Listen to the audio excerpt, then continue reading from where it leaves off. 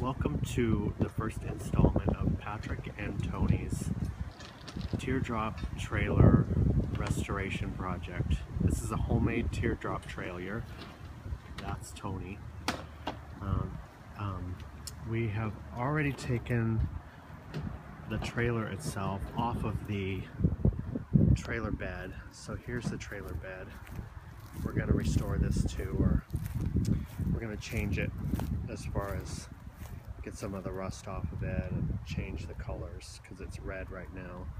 So, but this is the trailer that was bolted down with 8 bolts on this teardrop on this trailer bed. It's homemade, made of plywood.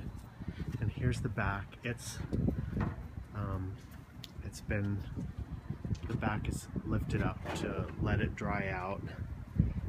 Let me show you some of the damage that's happened to it along the sides and the bottom. We're going to undercoat it. We're going to fix some of this damage here. Let me show you this one's a lot more damaged on this side. The plywood is disintegrated there, and so we're gonna try to repair some of this and get this undercoated so that it doesn't wick up so much moisture. So this is the back. It has an air conditioner and a shelf and some pretty good storage. And here's the inside. Only has one door. Here's the door.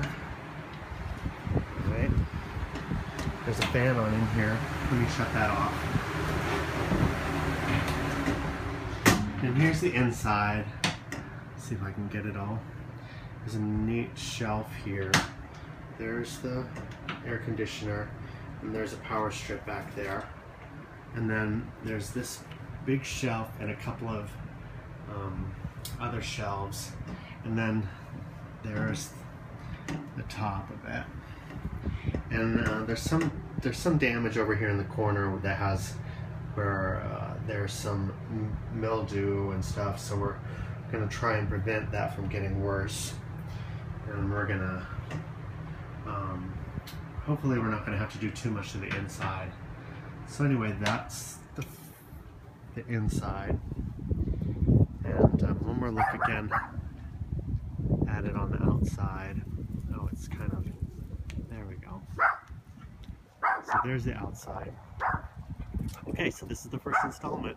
I look forward to more. All right, thank you, bye.